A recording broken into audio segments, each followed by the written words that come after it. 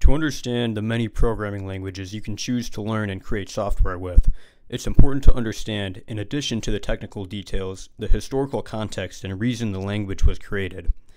Often, they provide a solution to a series of problems encountered in previous languages, which we'll have several examples of, starting with the creation of Java, which arose because of problems with C and C++. It was known since the early 90s, a time when almost all software was written in C and C++, that the majority of security vulnerabilities came from pointer bugs and buffer overflows. James Gosling, an engineer at Sun Microsystems, was frustrated by spending a significant amount of time hunting down these pointer bugs in large C and C++ code bases, which is a notoriously difficult task. This eventually led him to create his own language and runtime with the garbage collector, which provides automatic memory management. In addition, Java has a strict object-oriented design intended to develop software with interfaces as contracts or signatures between objects. In this interview, James Gosling discusses the benefit of having a clear interface between different components in a large-scale project and preventing the back door which many developers take to bypass the intended object-oriented programming principles or establish interfaces to quickly hack something together. But also there were, one of the things that you get out of object-oriented programming is a strict methodology about, what are the interfaces between things, and being really clear about how parts relate to each other.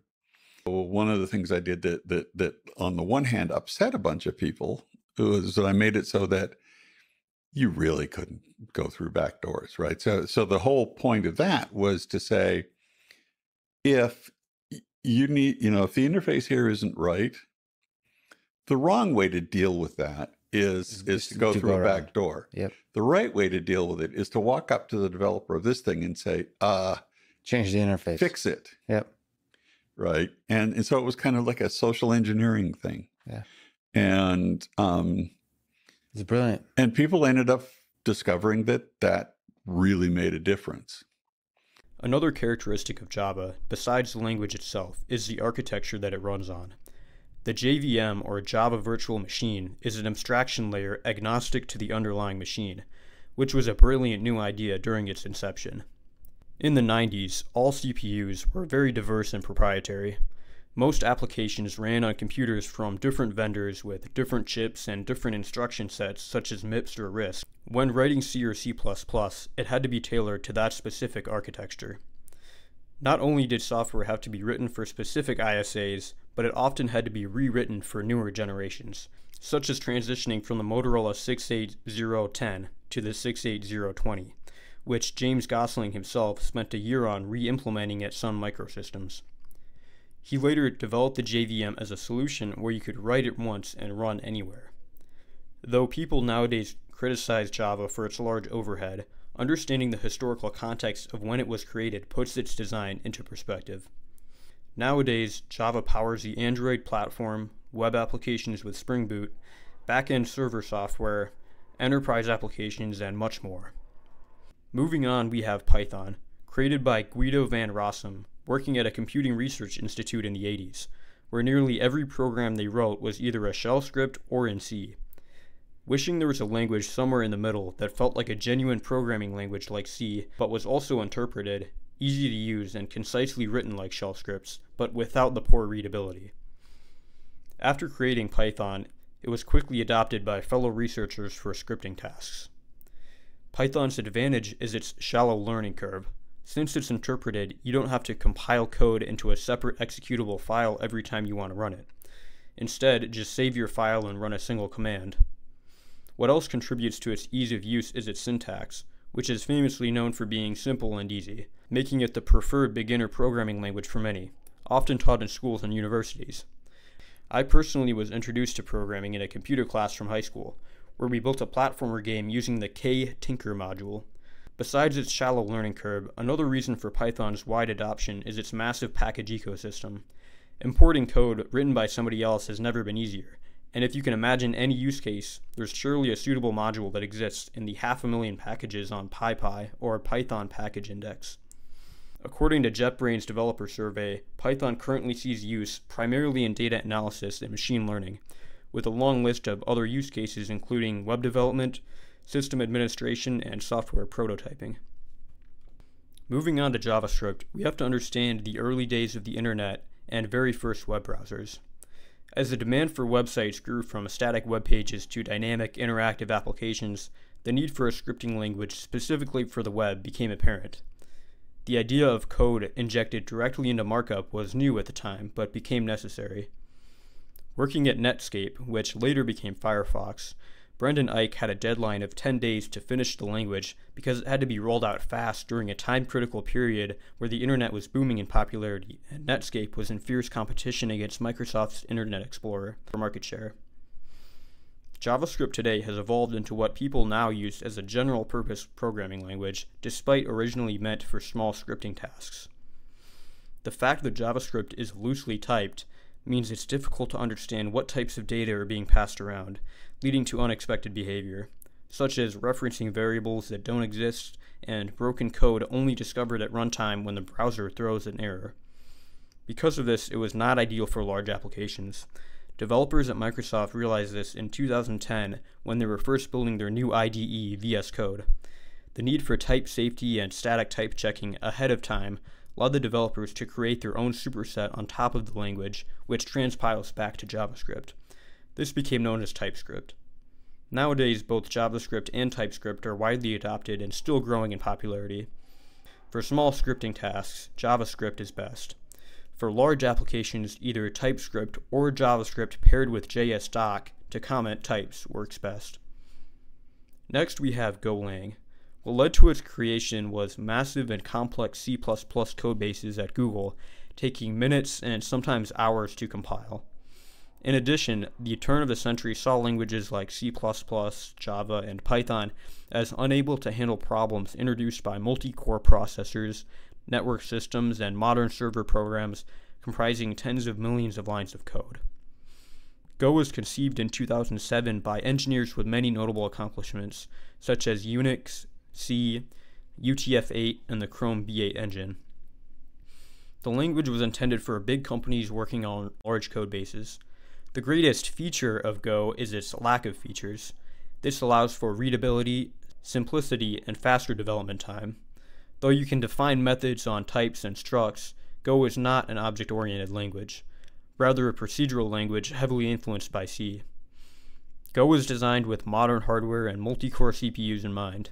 Concurrency allows fully utilizing multiple CPU cores using Go routines for execution and channels for communication. In this presentation by Rob Pike, he first discusses his experience attending various language conferences, which discussed newer features of Java, C#, C++, PHP, and more. He realized these languages are competing by actively borrowing features from one another. This means, in a sense, they're all converging into the same language, all growing in complexity while becoming more similar, meaning bloat without distinction. Go does not try to compete. Since Go v1, the language has been fixed, and very few features added. It is intended as a simple-to-use procedural language. Without object-oriented features, you can focus on the task at hand rather than think about the hierarchy or type system that you have to shape into the problem that you're solving. There is no context switching, jumping around files, finding where something is inherited from. Code generally reads top to bottom in a simple manner. Go has seen widespread adoption from cloud and network services to command lines and web development, with the majority of its use being in the workplace by real businesses, as opposed to a language like Rust, which sees most of its use by hobbyists and personal projects. Because of this, in addition to me just not knowing much about the language, means I'll skip over it. Next, we have a technology that powers big business and enterprise, .NET. The story of C# begins in the late 90s, when Java was basically taking over the world. Microsoft quickly developed their own implementation called Visual J++, but realized it didn't make sense to build technology based on a license from their competitor, Sun. This led Microsoft to build their own language and architecture entirely, leading to C# and .NET. See this excerpt from the creator of C#, Anders Heiljburg, discuss the original design goals and history. And the reality is that everybody wanted the ease of use of Visual Basics Basic. rapid application development, and everybody wanted the power and expressiveness that C++ had. I think we got a lot of things right. I mean, if I had to pick one thing that I thought was pretty cool, it's sort of like we had this unified type system where everything is an object, even though we are actually a much lower level language. And that meant that from the get-go, we had concepts like boxing and unboxing, built in and understood by the runtime deeply. Our generics implementation is pretty cool and unique in that it's reified generics, meaning that they're understood at runtime. You can instantiate generic types at runtime, where Java's later implementation of generics is based on erasure, and that has some very odd effects at runtime. Those are things that I think we got right. I think the thing we got wrong, perhaps, was to sort of wholesale go with established practices and allow the null in the door. I always felt like in retrospect, it sure would have been nice to try to like exercise nulls a bit more and basically make it possible for you to have non-nullable reference types. That was the thing that was lacking. Back in the early days, C# was used primarily for building Windows applications and was bound to the Windows operating system running on .NET.